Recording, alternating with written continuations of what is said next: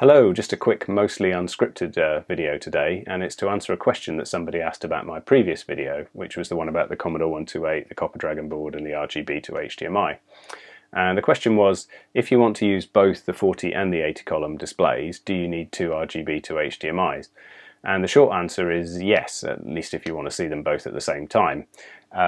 So for example here I've got my 128 with an RGBtoHDMI fed off the 80 column VDC output onto this screen, and I can throw up a disk directory.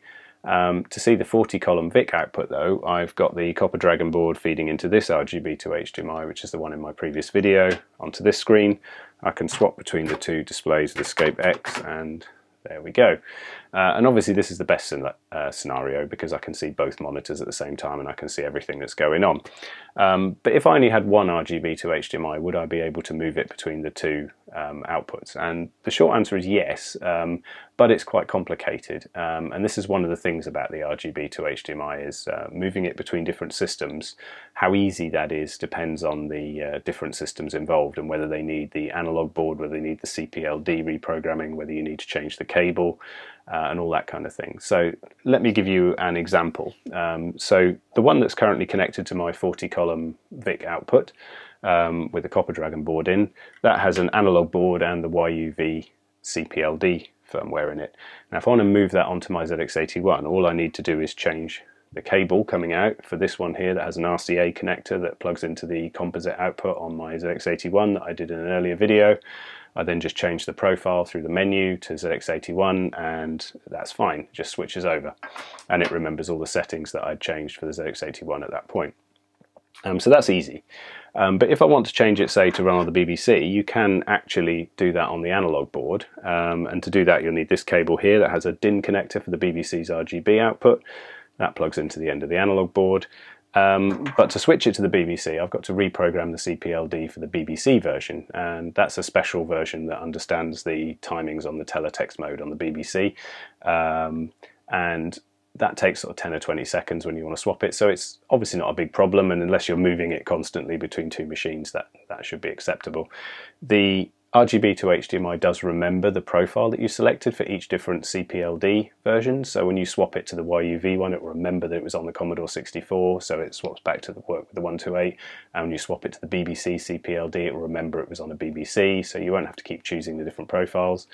The BBC CPLD, by the way, does support some other computers as well, so it does sound a bit strange that you have to select the BBC, but there is different versions of the BBC and different computers that it supports.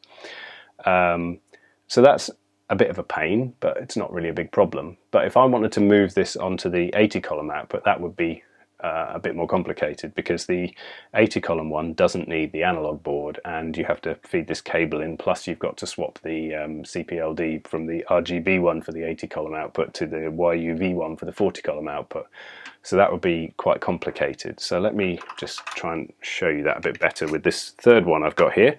So this one here is for a BBC and it has no analog board, it just has the RGBtoHDMI hat and the Pi 0 at the bottom, and then this cable plugged in there that has the BBC DIN connector on. So obviously if I wanted to swap that to the 80 column output, which doesn't need the analog board, I would have to remove the RGBtoHDMI hat, change the cable for the one with the DB9 to go into the 80 column VDC output. I'd then have to obviously put it back together again, then I'd have to change the CPLD from the BBC one to the RGB one. That would only take 10 or 20 seconds to reprogram, but obviously moving it backwards and forwards would be a bit of a pain because I had to keep taking it apart to change this little cable. Now if I was then going to swap it between the 80 column VDC output and the 40 column VIC output, that would be a little bit more complicated again, because I'd have to, if I started with the 80 column output, I'd have to take the hat off, disconnect the 80 column cable that would be plugged in there, like this one is, and then fit in the analog board that I showed in the previous video, and then sandwich it all back together. Then once it's back together, I can plug in the cable for the Copper Dragon board, power it up, reprogram the CPLD to the YUV version instead of the RGB version. So that's going to take me a few minutes every time I swap it, and obviously there's a risk I'm going to break something. And obviously if I want to swap it back, I've got to reverse that whole operation, so it's a bit complicated. So obviously moving this between different systems really depends on what those systems are. So moving this one between my 128 and my ZX81 is relatively easy. It's just a menu change and plug a new cable in. When I was swapping this one to my BBC, then it involved changing the cable and it involved reprogramming the CPLD. Not a big problem because I don't tend to move it, back and forth constantly. I might move it across once or twice when I'm trying to just swap between the two machines, but I'm not doing that like multiple times in an evening.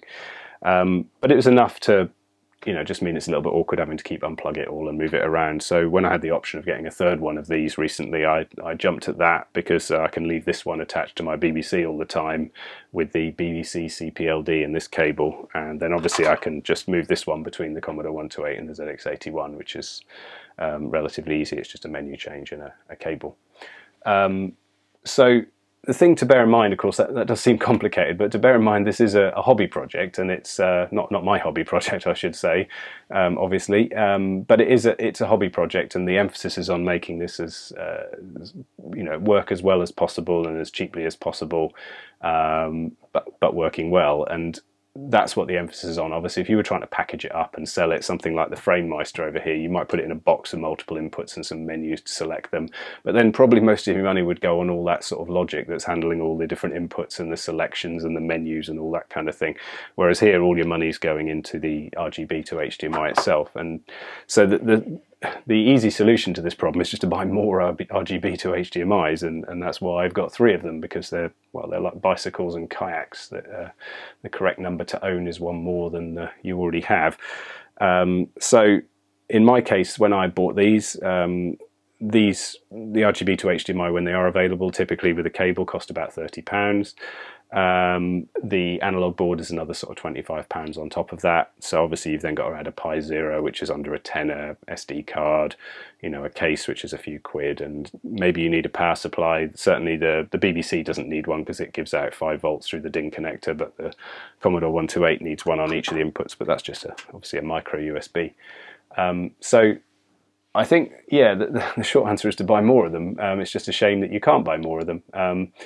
I think that David Banks, who started this, and Ian Bradbury, who's worked on it subsequently and added all the support for different machines, they've done an absolutely excellent job, and they've concentrated on where it needs to be. If you could buy more of these, that would solve the problem. You just buy lots of them, plug them all in, and everything's good, and that's what I'm lucky enough to be able to do. But obviously if you're short of them, you will have to keep reprogramming them, changing the boards and the cables, and obviously that's a little bit of a pain. Anyway, I hope that clears up the answer to that question and answers a few other things you may have thought of. So I hope that was interesting, and see you next time.